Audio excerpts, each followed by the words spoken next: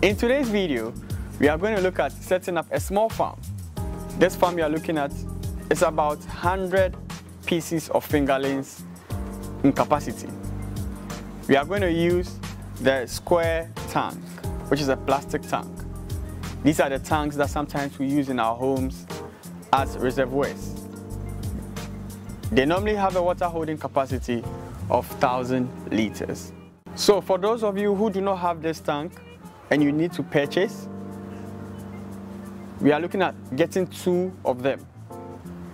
One is going to serve as your fish pond, and the second one is going to serve as a quarantine tank, and also it is going to serve as a tank that you would store water in there. Also, it is going to serve as a tank that you'll be using when there is a need for you to sort out your bigger fishes from your smaller fishes. So how much is that tank? Ideally, I know it's around 500 to 600 Ghana cedis, which is about $96. So you secure that tank. For some of you in your homes, you have water hose in your house. So when I started my fish farm, what I was doing was I just connect the water hose to one aspect of my poly tank, and then the water flows through into my fish pond. But if you do not have anything of that sort, all you just need to do is get a pipe, and then we do the plumbing works into your pond. So that will serve as an inlet for water to enter the fish pond. The total water holding capacity of that pond is 1,000 liters. And so the maximum number of fishes we want to put in this setup from fingerling stage to maturity are just 100. I have had instances where people stock with more. I've even tried before. But then for new farmers, I recommend this particular method. So let's just say you've been able to secure your tank. What is the next thing we want to talk about? The next thing you want to talk about is your fingerlings. You ask yourself, how many? I already said 100. How much is it? Normally, it ranges from 1 cedi to 2 cedis. But most of the time, I look at 1 cedi 50 pesos fishes. Now, 1 cedi 50 pesos is about 24 cents. And so we are looking at 100 of them. And so 150 Ghana cedis for 100 fingerlings, and then you get them at your end. Mind you, before you bring the fishes into your setup, that is after you have your tank in there and then you've sorted out your outlet, you need to sterilize the tank and then wash in. So you sterilize with salt, you make a salt solution, and then with a foam or a cloth, use it to rub through, and then you use fresh water to wash the water totally. These fishes are freshwater fish, so you need to be able to make sure that you don't contaminate the water with the salt, otherwise it will kill them. In my farm, I use salt to kill these fishes, so be careful. So before you get your fingerlings in your setup, what you need to do is you need to fill the water, not to the brim, to the quantity needed. Normally I look around 500 liters of water, and then sometimes around 400, that threshold. So you fill in that water for like a day or 2 before the fingerlings come in there. So before you go and pick up the fingerlings, this water is in your setup. Now, I use tap water in my farm, and probably with this same setup, you would like to use tap water. What you just need to understand is the water contains alum and chlorine, which is harmful to your fish. So what I do is I just store the water for some time on the sun for a number of days, 3-4 days, and it's okay for them. And I don't have any issue, I've not had challenges, anything whatsoever. So now you go to pick up your fingerlings from the farm. When you get them from the farm, most of the farmers will instruct you as to what to know and what to do, and then you bring them to your farm. Ideally, the day you pick up your fingerlings, you don't feed them for the next 24 hours. This is a basic fish practice, okay? And the next thing you want to look out for is your water situation. Normally in my farm, I budget for the water I use. So in a small setup like that, what you just need to do is call your water company and then ask them, for 1,000 liters of water, how much am I supposed to pay? This whole farming thing is going to run for the next 6 months. So if they tell you how much they charge you for 1,000 liters, since your setup is not a recirculatory system, that is, there are no filters for the water to run through the system and then get back into the pond, it means that you'll be flushing out the water in the setup every 2 days.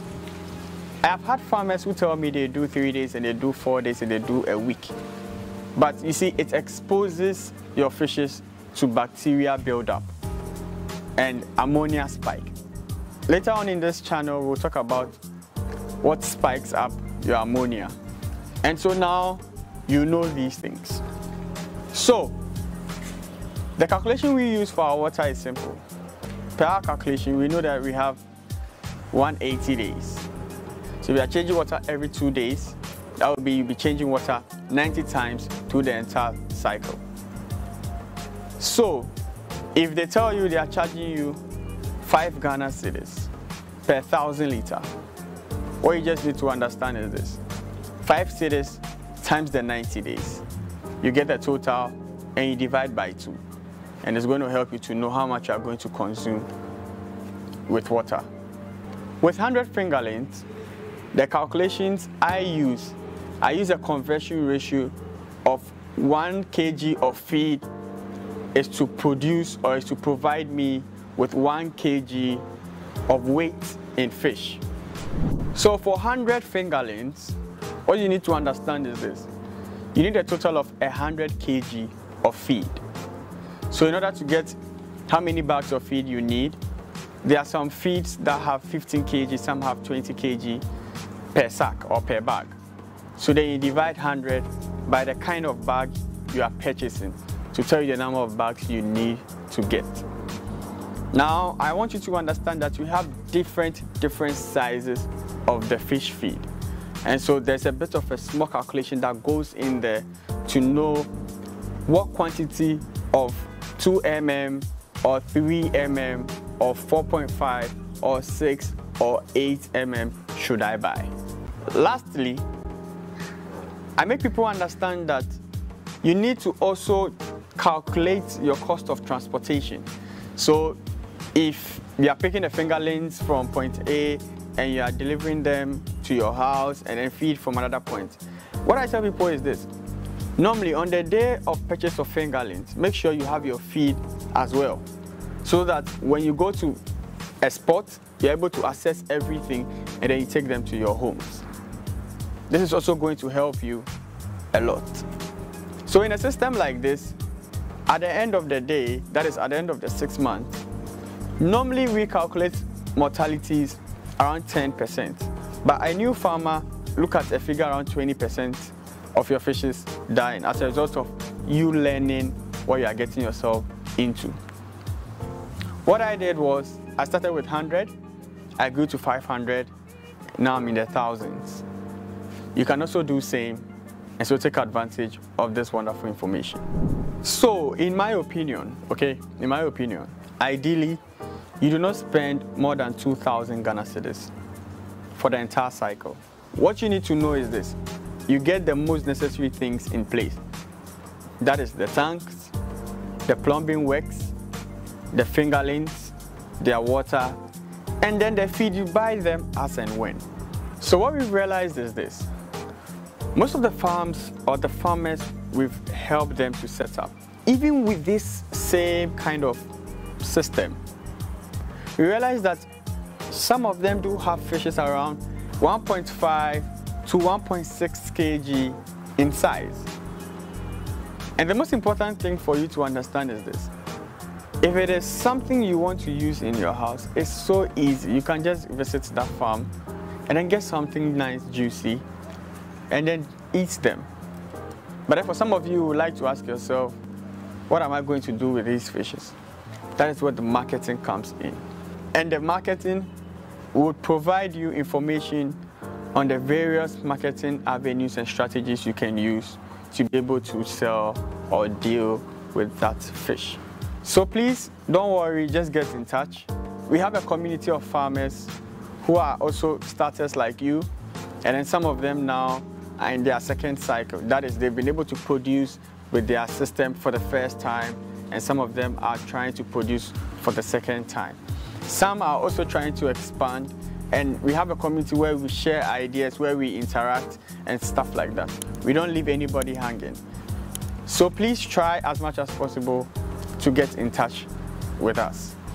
Please don't forget to like, share and subscribe, and put on a notification bell so that you don't miss out on our episodes. See you next time. Bye.